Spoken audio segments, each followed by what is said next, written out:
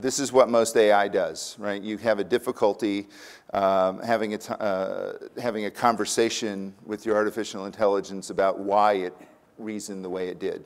Now, this is a big contrast to the old AI, right? So when I did the surface mount assembly reasoning tool at Western Digital, that was a rule-based system, although it did have a black box in it.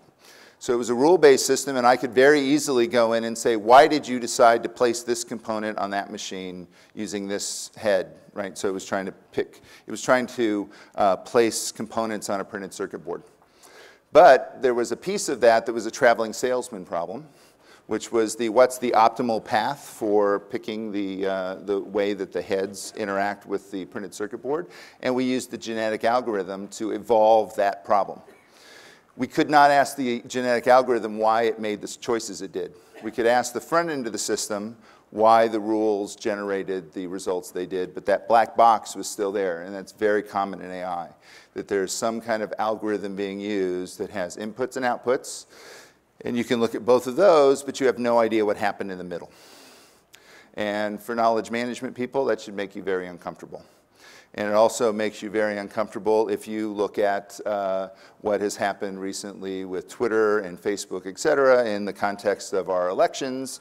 They have had to bring in people to start looking at what their algorithms are doing and saying, are they catching everybody that's doing things that are anti-election oriented, right? And that is not something that the AI is doing.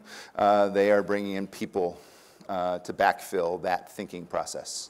Right? And so we have to be careful. There are things in there, if you read about these, I'm not going to go into them in detail, local interpretable model agnostic explanations and interpretability of top inputs from the AI models and or graphs and latent explanations of neural network sorting, scoring.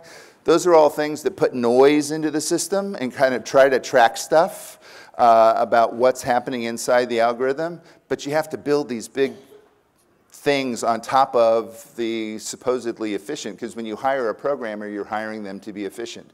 What's the most efficient way to get to this decision? So that we use the least CPU, that's their thinking. And now you're saying, I want you to insert all this stuff that tracks all of the things and makes it inefficient. Right? And so this is emergent technology that we're just starting to see, and there's probably going to be more of those things, and I'll leave that to you to go study on what those keys that unlock the AI are.